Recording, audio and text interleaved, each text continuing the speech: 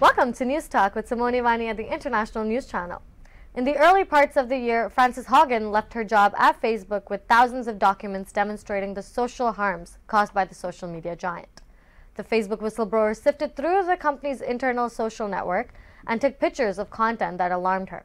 These documents, named the Facebook Papers, were subsequently analyzed and reported by over a dozen news outlets. This is not the first time that the tech giant has come under fire for being misleading, dishonest, and potentially harming their users.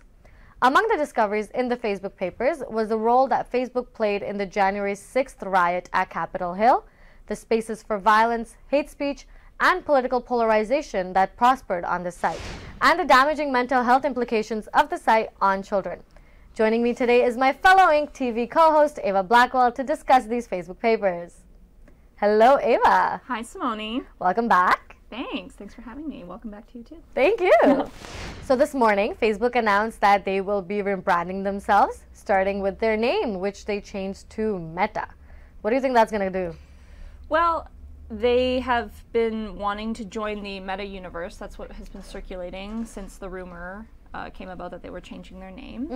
Mm-hmm. They want to become an even bigger tech conglomerate, it seems. They want to evolve and start to mesh the world of physical and digital, like kind of branch out more, even more than they already are, into those two worlds. So Yeah. it seems like a clear break from the past, and it seems to be akin to what Google did in 2015 when they changed their name from Google to Alphabet. But it's still known as Google, so Yeah, I think it's wonder... the overarching company. Sorry, I didn't mean to step on you there.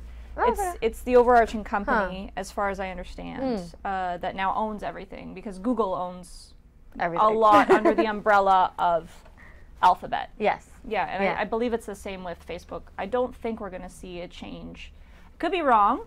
I know that there's not a lot of information out there yet, but I don't think we're going to be seeing a change in the actual Facebook interface that we use every day. It's just going to be the new company logo is Meta. Yeah, can you imagine trying to be like, oh, I posted something on Meta today instead of Facebook? It's kind of cool. It might be confusing too, though. I mean, launch a new thing. True. Whatever. It might just seem like a whole new platform, though, too. Yeah. I wonder if they're rebranding themselves. What if they just change everything? Well, maybe the they might be interface meshing, because they own, what do they own? They own WhatsApp, Instagram, yeah, there's a Oculus, lot. the VR platform. Yeah. They own Facebook, so they might be meshing a lot of them into one. We Yeah. might see. Like we've already seen with Messenger on, for a lot of us Instagram, Facebook users. Oh yeah, they mix that together too. Yeah. Very confusing. Very I'm not sure. confusing. Very confusing. Very confusing. Very confusing. But so, in your opinion, also, so does Facebook prioritize profit over people and societal good? Yes, they're a business. Most businesses do, and I think it's up to the user and to other governing bodies to put pressure on businesses to prioritize societal good in order to maintain their clientele. Yeah, that's fair enough.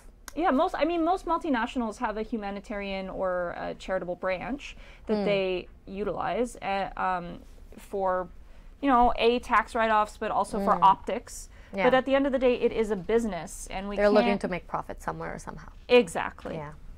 Fair enough. So, in the Facebook Papers that were released and analyzed by journalists, numerous concern came to light regarding the use of the platform to promote violence.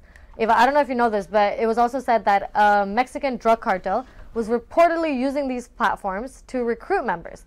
And it was posting content on Facebook-owned Instagram, as we just mentioned, showing shootings and beheadings.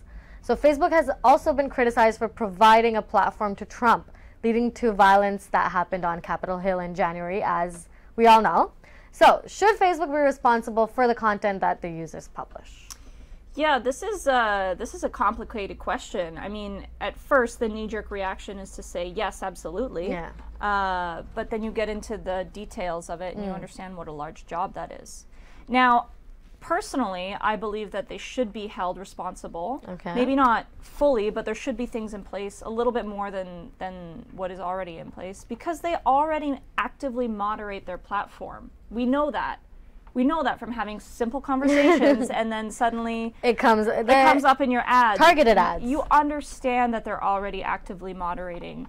And you see if a woman posts something, for example, with too much of her areola showing, it's immediately censored and those kinds of things are censored, but it seems to be there's this vast disparity in terms of violence and cyberbullying and things that go unchecked and unpoliced online, which I think the platforms themselves and the users would benefit from a little bit more stringent policing on it. But you have to toe that line so carefully, because where does it start to lead into censorship?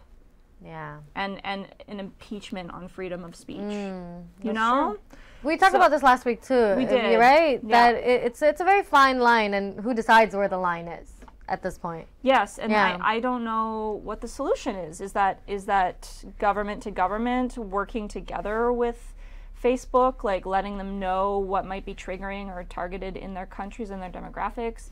The reason I think that Facebook should and the subsidiary companies should be held so responsible is because they have this incredible power to change the global opinion and mindsets of people with the click of a button. It's different than telephone companies, because it's just user to user. I pick up the phone, I talk to you, I change your opinion. Yeah. It doesn't require so much policing. And it's easier for police to like tap into that too, right? Yeah. But honestly, somebody with 6.4 million followers or 64 million followers, they post something gets out, and then it's everywhere within minutes. I think the term is viral these days. Yes, of course. Yes. Viral, but like, the implications and the consequences are much more drastic. Yeah. Speaking of which, it was also found that Facebook has a negative effect on the mental well-being of teenage girls. So is it the responsibility of Facebook to remedy these damaging effects on the mental well-being of its users? In general, users, maybe. Yeah, I certainly think it's best practice, absolutely. Okay. And morals aside, from a moral standpoint, absolutely, I think so. But just from a business standpoint, I think that it is best optics for them to be educating and helping their members that are known to be vulnerable. Any business would understand that. Yeah. Instagram was making an effort following, like with certain hashtags, if you followed, they give you a little warning being like, this might not be... Have you ever seen that come up if you've tried to follow certain hashtags? It did make me stop and think twice, because I didn't even think about it that way, but then I forget what hashtag it was. It was something related to fitness. And I was... Fitness? Yeah, because I do a lot of fitness stuff. I'm just surprised that it's a fitness thing that is asking you to... But it was like a kind of a sub-thing about diet and health and nutrition.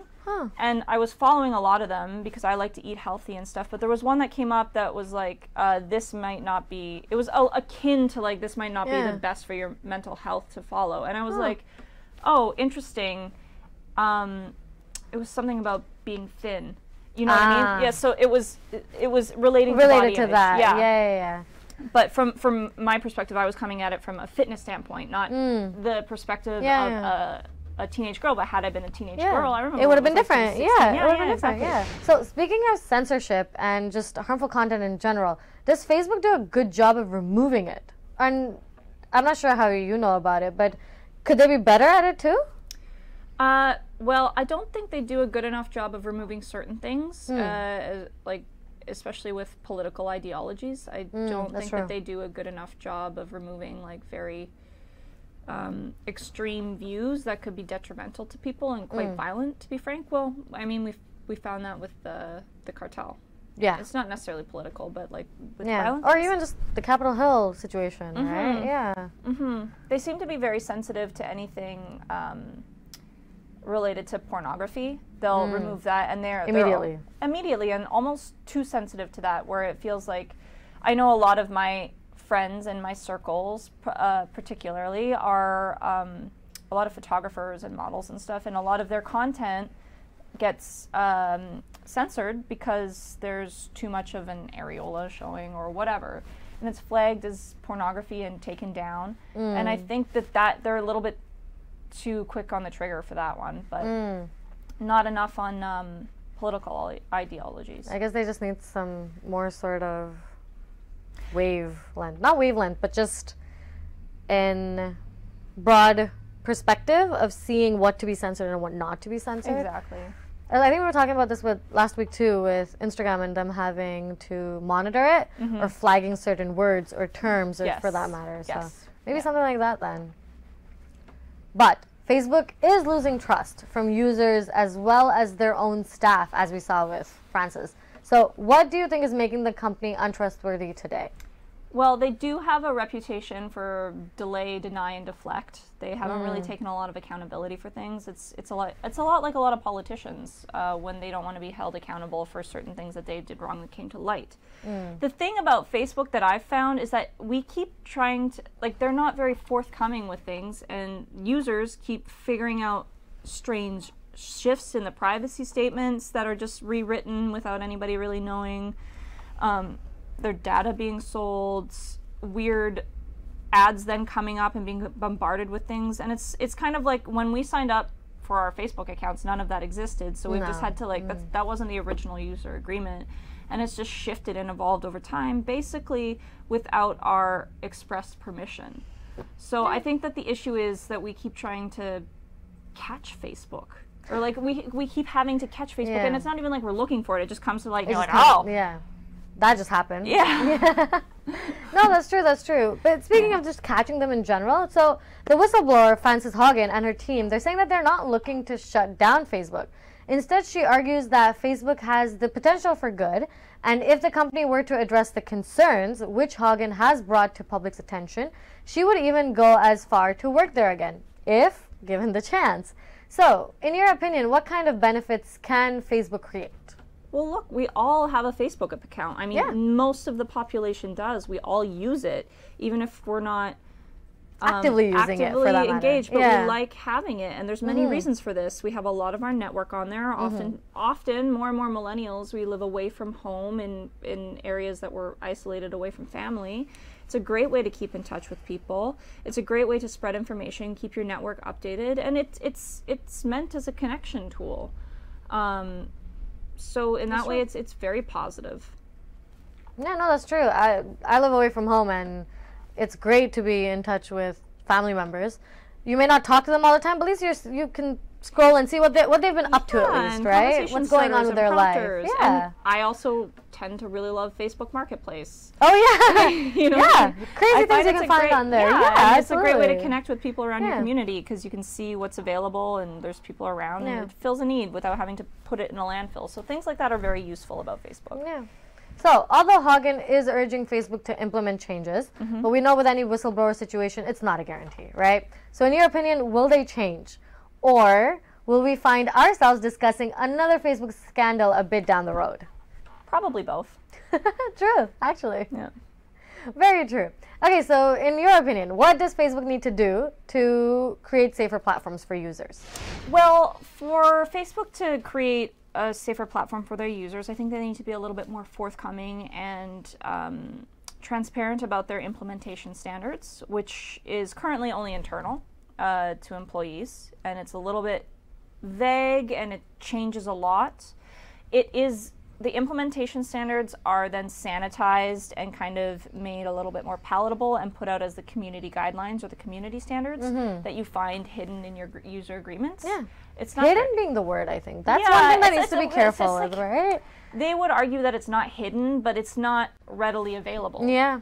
Like unless someone were to sit down and actually look for it, read them. Which, exactly. Yes, the onus is on the user. It is a free platform. We are selling our data to them essentially. Like we are part of. There's a whole other discussion there about what it actually costs you to be on Facebook.